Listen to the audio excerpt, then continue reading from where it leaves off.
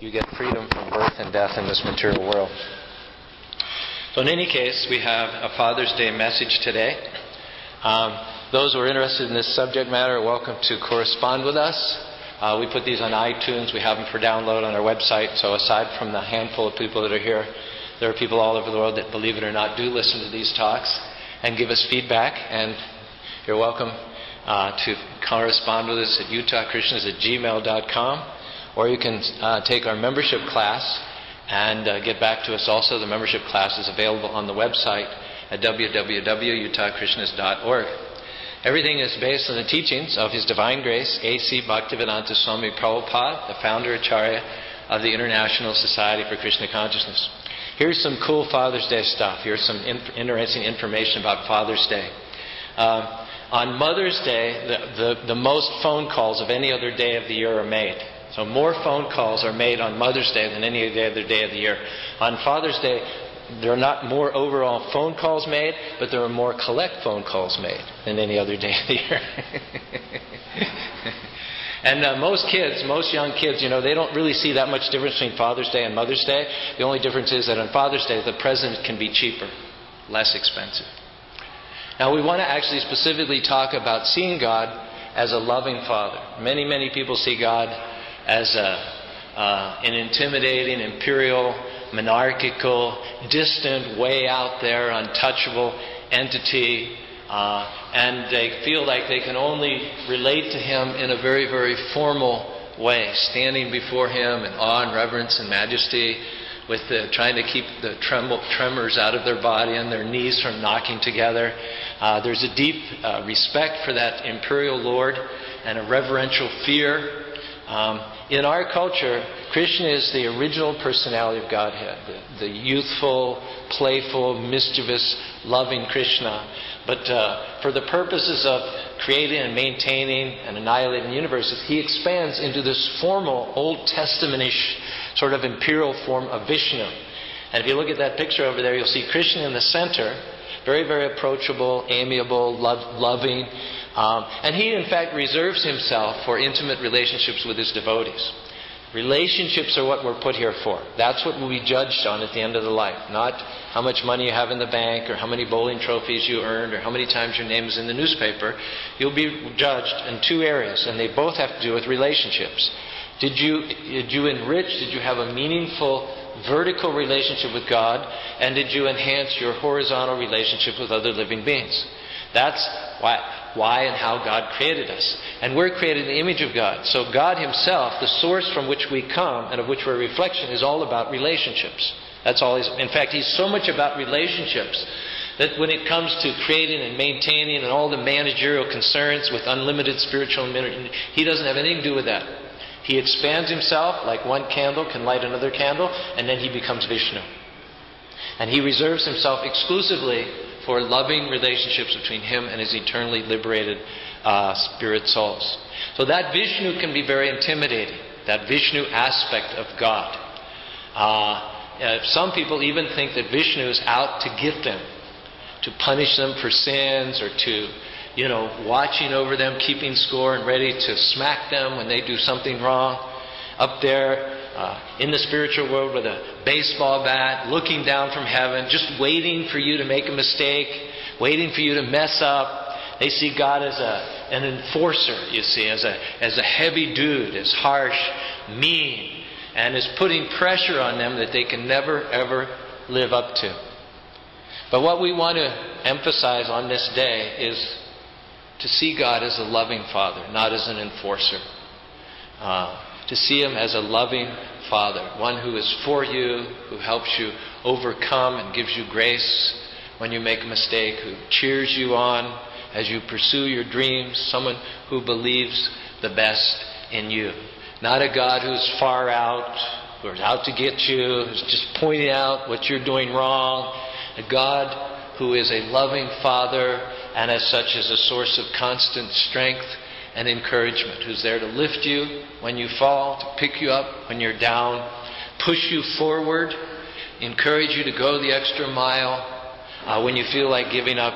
He's the friend who sticks closer than a brother, Prabhupada says this about God as a loving Father. Krishna is the supreme living entity, and since Krishna is the source of our generation, or the Supreme Father, no one can be a better friend or well-wisher than Krishna. Now, we have to be very careful, because most of us project whatever it was we experienced from our earthly father, we tend to project that on our heavenly Father. And if our earthly father was mean or harsh or judgmental or impossible to please, if he was not there when you needed him, you have to be careful to separate that earthly experience from the nature and character of your heavenly Father. It's like someone who's been getting counterfeit money all their life, and at a certain point they cease to believe that there's any real money out there at all. Just the opposite. In fact, the counterfeit money is evidence that somewhere or other there's real money. So if you had a harsh, mean, judgmental, distant father, don't let that taint your image of the Heavenly Father, of God. I don't know if any of you have ever had the experience of going down to the pound and rescuing a dog.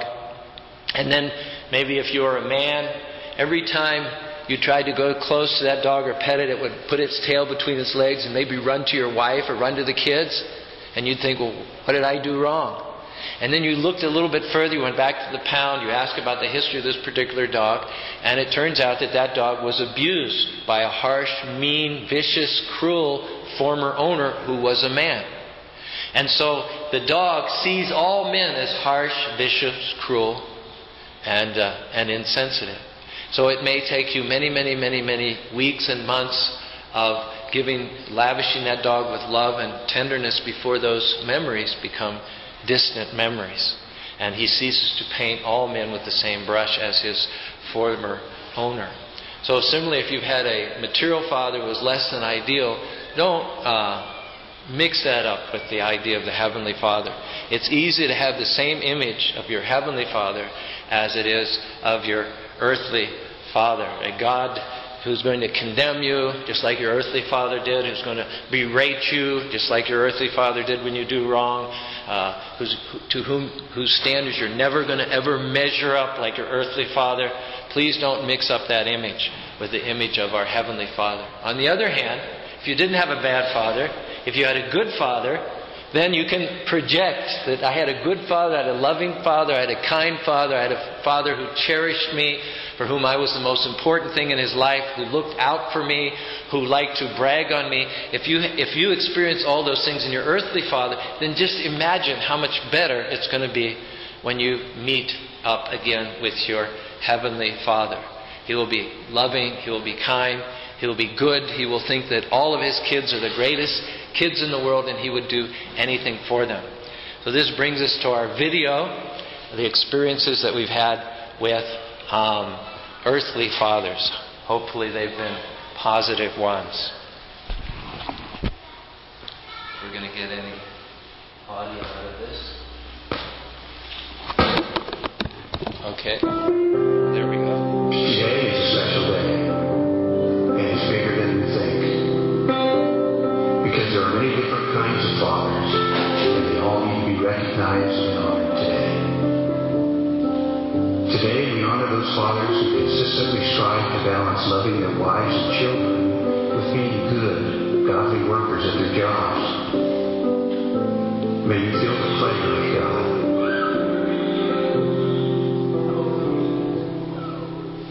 Today we honor those dads who had poor fathers themselves, but who have committed never to become the father they grew up under. May your children continue to be guarded from any of the hurt you carry. Today we honor the fathers who are older and who no longer have day-to-day obligations to their own children. May the family gatherings this weekend make you feel like you can do it all over again. Today we honor the adult children of fathers who are absent. May the God of the fatherless become your father in ways you've only dreamed of. And may you believe with your whole heart that his leaving wasn't your fault. Today we honor men who have no children of their own, but who father younger men as mentors and guides. May you see your important roles as impacting and life-changing. And finally today we honor fathers who have passed away. May their good deeds live on through you, and may their careless deeds be corrected in your lifetime. Today is a special day. So for all the fathers we mentioned, and even those we didn't, be honored, be blessed, and be joyful. We believe that you have what it takes to change the world, and you're doing it one relationship at a time. Happy Father's Day.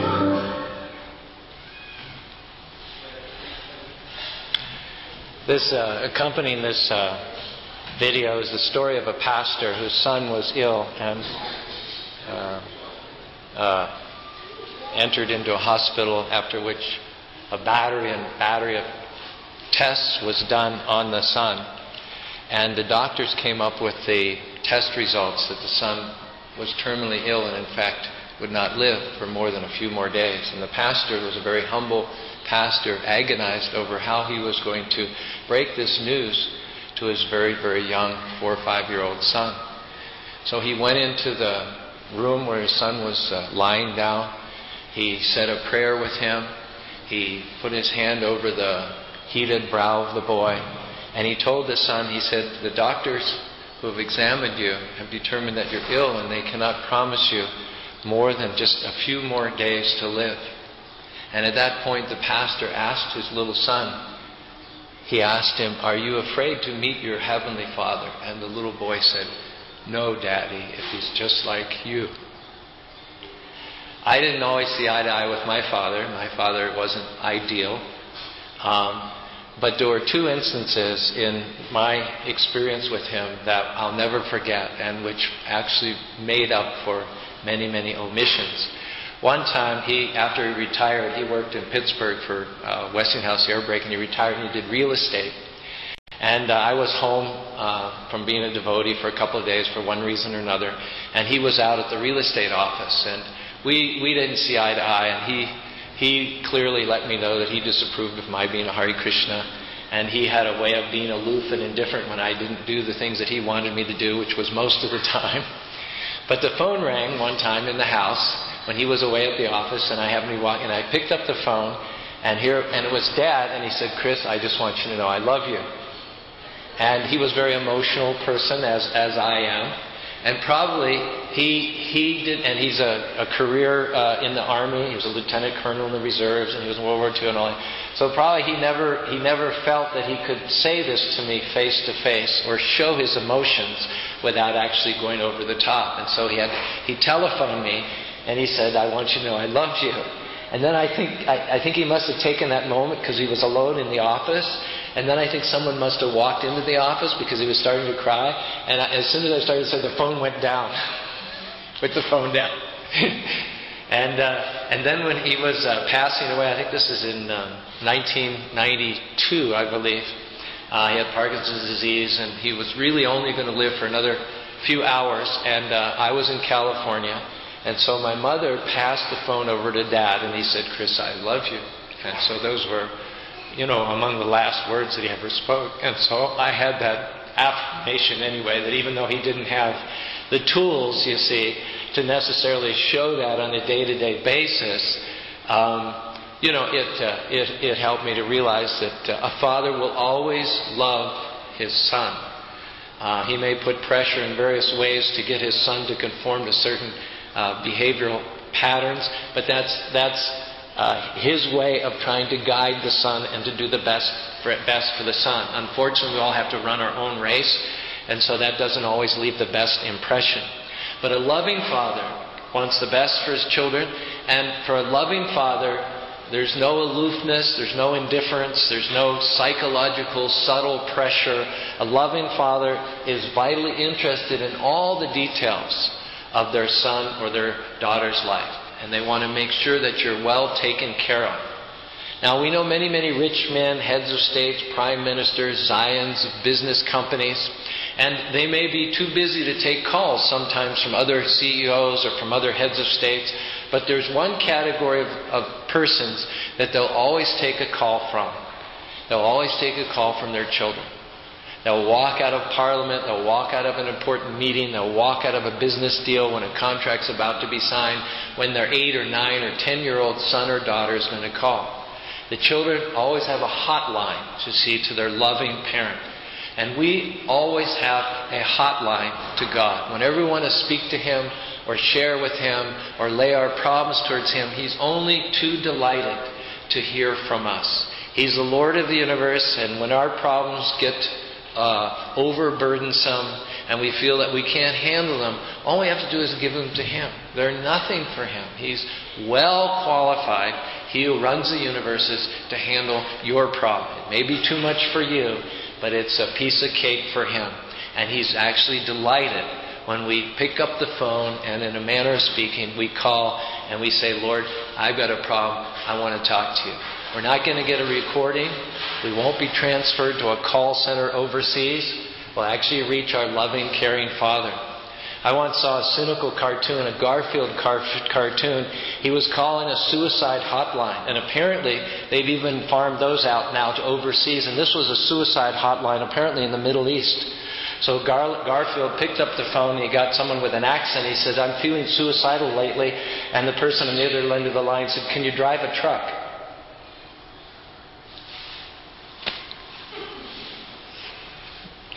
So God will always lend us a sympathetic ear. He'll not manipulate us according to His mold. He will listen to what it is that we're concerned about. He'll assume our problems and help us out. As God's child will always have access, He'll stop whatever it is He's doing. And when He sees your name come across the caller ID, He'll be delighted. He longs to hear from us more than we actually long to speak to Him. Although he's younger than me, I had some of this experience with Dr. Dinesh Patel. He's a few years younger than me. But he is a very, very well-to-do person. And I think because of this quality of being non-judgmental and being interested in details, he's called the Michelangelo of venture capital in the western states.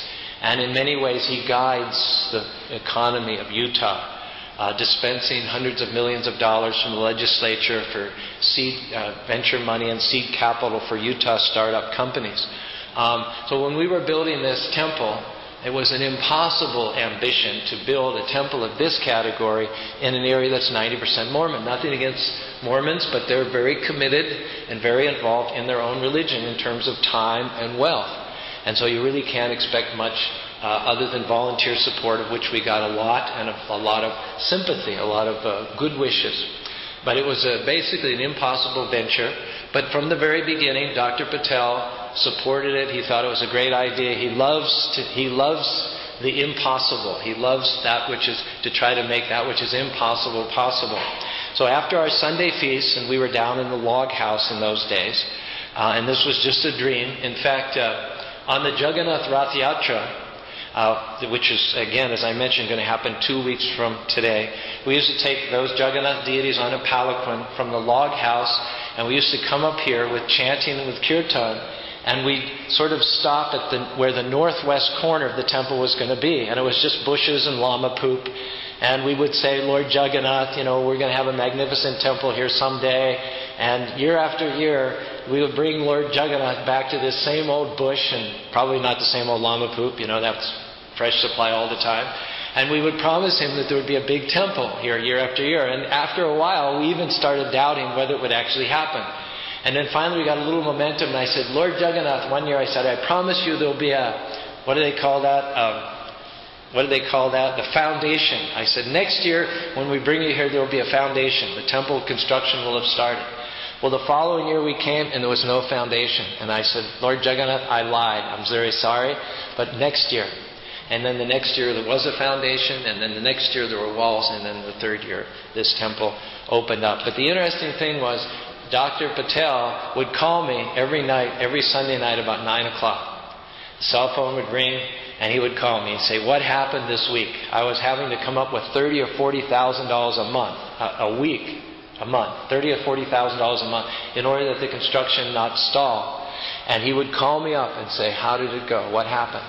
And at first I was just amazed that this man who consorts with governors and senators, he's been an intimate friend of 3 previous governors of Utah, the senators, There isn't a business leader in Utah and America that doesn't know him. This man calls me up on a Sunday night at 9 o'clock and gets all the details. Every bit of minutia having to do with the temple. And so, as it is said, sometimes we can estimate the distance of the moon by looking through a nearby branch to get some idea of another dimension, a depth of dimension. So in my relations with Dr. Patel and various members of the Indian community, I have to come to get some inkling of what our loving Father is, what His nature and personality is. And one quality is that you can speak frankly to Him. You don't have to pretend to be something that you aren't. He loves you as you are, in your brokenness, in the way that you are. He wants to hear whatever it is that you have to say. Just like our little child. What the child says to Jonathan doesn't have to necessarily make sense. She doesn't have to have been right. She doesn't have to come with him with a litany of all the A's that she got on tests. She doesn't have to have always been virtuous with her friends. She doesn't always have to have done the right thing. That's not what's important to Jonathan. But what's important is that she comes to him and she confides and that she shares in her broken, infantile language. So it's not important that we be great poets, that we necessarily be perfect in our lives, but it's important that we speak frankly without feeling judged. And that's the characteristic of the Lord. Well, someone says, true, you're a priest, you live in the temple, you wear the tilak, the clothes. Why don't you say a good word to Krishna for me? You're more qualified than me. Well, I am not closer to God. I am not any more a child of God than you are. In India is hamstrung to some degree by the Brahmin class. People believe that they can only go to God through the Brahmins. Even some of the Brahmins smoke and drink and have bad habits. People have this conditioning, this kind of brainwashed condition to think that the Brahmins, no matter what their personal habits or consciousness, are a conduit to God. But the Brahmins are no more sons of God than you and I are. God will listen to you. He wants to talk to you. You have direct access to Him. You don't have to go through a third party. One thing that is emphasized in Krishna's treatise, the Bhagavad Gita, is to hear about the Lord from the lips of a pure devotee. To hear about the Lord from a pure devotee. To hear about the beloved from the lover. If you're ever a teenager and you went away to camp and you had a roommate in the tent and the roommate was telling you about this great guy she knew or she was dating, or about this great girl she knew was dating, and you're listening to them go on and on and on about the qualities of this girl, the qualities of this guy, you actually fall in love. I've had that experience myself. I never met the girl, but he talks about her in such glowing terms. Wow, what a great girl. You almost fall in love yourself. And that wouldn't happen if you were talking to someone who's just indifferent. So hear about the Lord from someone who is a devotee, a pure devotee of the Lord. And you can access the Lord directly. Our principal technique for doing this is the chanting of the names of the Lord. Hare Krishna, Krishna Krishna, Hare Hare, Hare Rama, Rama Rama, Hare Hare. Krishna is a name for God, which means all attractive. Rama is another name for God, which means Rama, which means highest pleasure, absolute. And Hare is a way of addressing the Lord. These are not different gods, they're just different names for the same God, and being absolute, the Lord and His name are non-different. So when you say any bona fide name of the Lord, you're directly accessing the Lord. It is said that one who is chanting Hare Krishna, Krishna Krishna, Hare Hare, Hare Rama, Rama Rama, Hare Hare, has the Lord directly dancing on the tip of their tongue. So we all, as devotees of the Lord, take a certain portion of the day, ideally in the early morning hours, and we hang out with the Lord. We associate with the Lord. After getting up in the morning and the mind is like a clean slate, we impress upon the mind that we are created by God. We are endowed with certain talents and abilities, and He has a purpose for our life. He's a loving Father. He's interested in every detail of our life, and He has a wonderful, wonderful plan of us. And some of us miss this because we're just in too much awe of God. We're just in too much reverence. We think of Him as the awesome creator of the universes and consorting with celestials and divinities and all like that. And we think, well, why would He want to be interested in me? But He is, because He created you. You are His handiwork.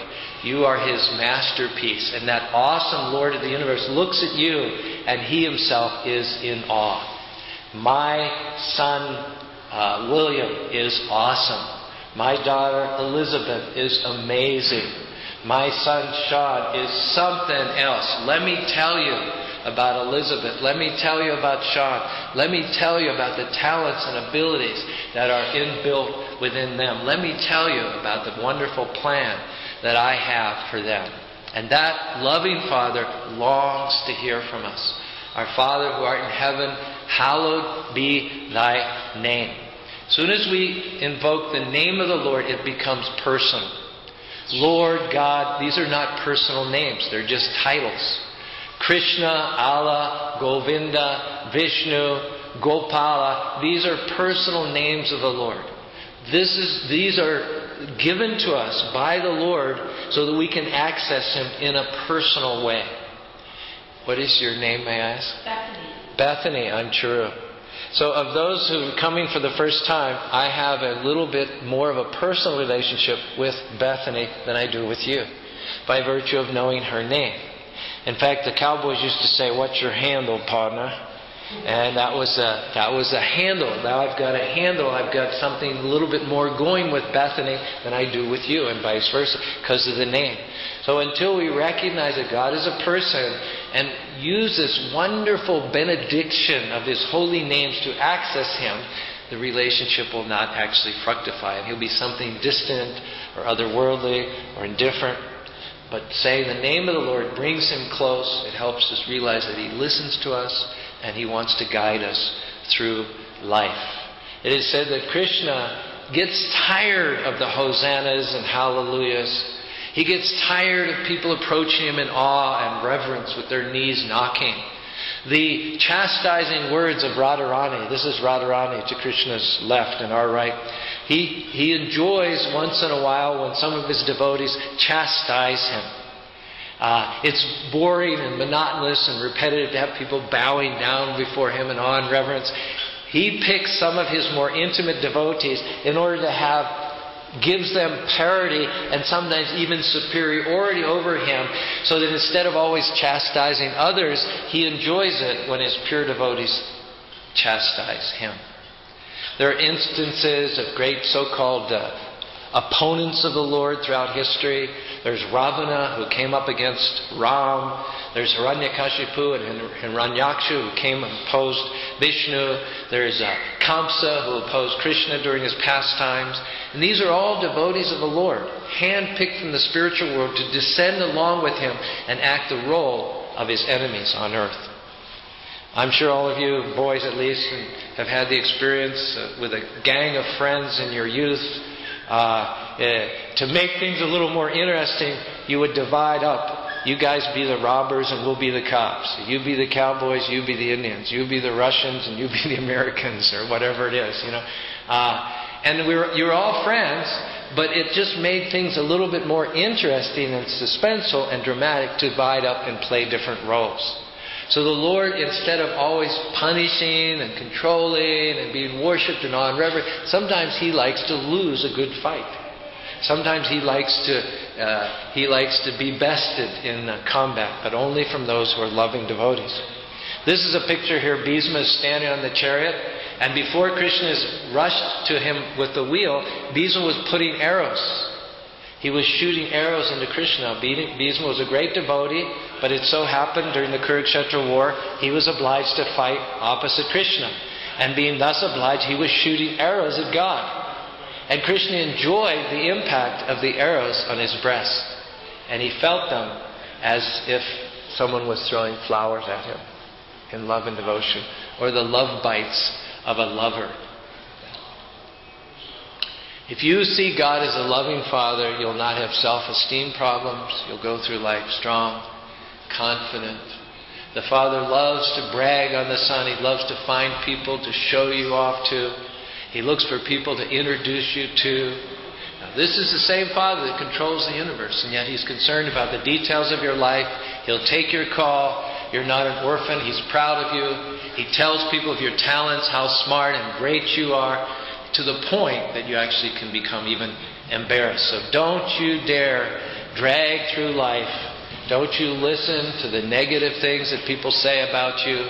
And don't let your mistakes fill you with inadequacy. You have been fearfully and wonderfully made. When God looks at you, He stands in amazement and He calls you His masterpiece. Have you seen, we have the instance of Harishchandra, who was sorely tested. The Lord was saying, have you seen my servant Harishchandra? There's none like him in all of the world. Many people have never seen, or they cannot even imagine God as being proud of them. They haven't seen Him as a loving Father, just as the King of Kings. But when you think of God as a loving Father, that's guaranteed to bring a smile to your face. And it's not that He has so many children that He doesn't know you, that He doesn't know your name, that He can't keep track of you. Every single one of you is a favorite child of the Lord. Every parent, just like his kids have come in and they're making a little bit of a disturbance there. But he doesn't, it's nothing wrong. They haven't done anything wrong. It's just cute. He loves them. He sees them differently than other children. He cuts them slack and He gives them grace. I'm sure you've had the instance where a friend or an acquaintance has brought up a baby and they've showed you the baby, and I say this respectfully, but the baby may not be that good looking. It actually may have all dried up skin. It may be at that stage when the head is disproportionate. It may have drool coming out of its mouth. But they're saying, look at my son, look at my daughter. Have you ever seen a more beautiful baby than that? And you're saying, no, I never have. Like that. But every parent sees their child, their offspring, as differently because He created them. They think that theirs is the most beautiful baby ever born. Well, you're saying, Charu, God could not see me that way. I've made mistakes. I've lived a rough life. I've got some bad habits. That's okay. If you're a parent, you know your children are not perfect, but nothing they've ever done has changed the way that you feel about them. You're proud of them just the way they are. You may not be proud, or you may not approve all of their actions, but you're proud of them, and the feelings that you have will never change no matter what they do. You will always be willing to cut slack and show mercy for them. You will take up for them. You'll never condemn them. You will forgive them and help them to do better the next time. Prabhupada says here in the Srimad Bhagavatam, the devotees of the Lord are very dear to the Lord. Although the beloved child may accidentally commit an abominable activity, the loving Father forgives the child, taking into consideration the actual good intentions of the child. Now, especially when we're giving this subject matter, I've got to just smile and go along with the flow, right? I'm not sure how much your attention is still focused on the talk, but considering the subject matter of the talk, we're just going to go with it and smile, and they're so cute. Others may not be so kind. Others who see you will not necessarily be so kind. Co-workers, fellow students may be judgmental. They make you feel guilty for something that you've done, harsh, and never let you forget a mistake that you've made. But your Father will always see you differently. He'll see you more mercifully, forgiving. There's the story of the famous preacher, Charles Stanley, great preacher. And he had a son named Andy Stanley, who is now a fantastic communicator at North Point Church in Atlanta, Georgia. Well, when Andy was growing up, he used to start out in his father's services with some of his friends, but they would sneak out during the services and they would go to a donut shop. But what they would do is they would turn on the TV in the donut shop where his father's sermons were televised, so that if he happened to be asked about the subject matter of the sermon later on, he could pretend he was there and say something about what happened. So one of the staff members one day actually happened to wander into the donut shop while the services were going on over the street. Later on, they came to Dr. Stanley and said, I saw your son in a donut shop. That's not a very good example for the son of a famous preacher like you. I think you should dress him down. I think you should rake him over the coals. I think you should set him right. I think, you should put him in his place. And Dr. Stanley said back to this critic, he said, do me a favor. You raise your child, and I'll raise my child. Rather than chewing him out and reading the riot act, he cut him slack. Now, the fact that God loves us and sees us differently is not an excuse to live sloppily, to not have integrity, but we all make mistakes. Many of us have been living guilty for something we've done 5 or 10 years ago. We feel beaten down. We listen to voices reminding us of what we've gone wrong. God doesn't neglect. He sees the wrong, but He's not going to condemn you for it. He's going to give you mercy because you are His child. We need to do 3 things. We need to ask for forgiveness. We need to receive that forgiveness. And we need to move forward with our life and let it go, what it is that you're doing. You may have done something that you've asked forgiveness for 1,000 times, and you don't feel forgiven, and you feel you have to pay back God or some other atone for the bad things that you've done. Try to show that you're sorry. But hey, the first time you asked for forgiveness, it was given. It was given the first time that you asked for it. So let it go and pass ahead in your life. Having made a mistake doesn't change any of our names. If you got up in the morning as a warden and you made a mistake during the day, you didn't go to bed as a Smith or a Jones. You're still a warden. So having made mistakes does not change the fact that God is your Father and you're still related to Him and you're still in His family. What He wants to see is He doesn't look for perfection. He doesn't look for perfection. He looks to see if you're still in the game.